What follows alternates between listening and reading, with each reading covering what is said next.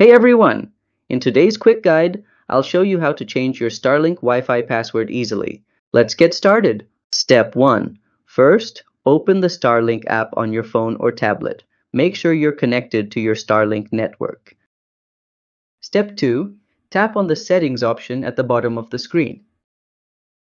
Step 3. Under Network Settings, you'll see your current Wi-Fi name, SSID, and password. Tap Edit to change them. Step 4. Type in your new Wi-Fi password.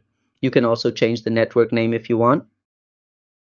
Step 5. Once done, tap Save. Your Starlink router will reboot and you'll need to reconnect using the new password. Bonus tip. Choose a strong password with a mix of letters, numbers, and special characters to keep your Wi-Fi secure. And that's how you change your Starlink Wi-Fi password. If you found this helpful, don't forget to like and subscribe to How to Tutor for more simple tech tutorials. See you next time!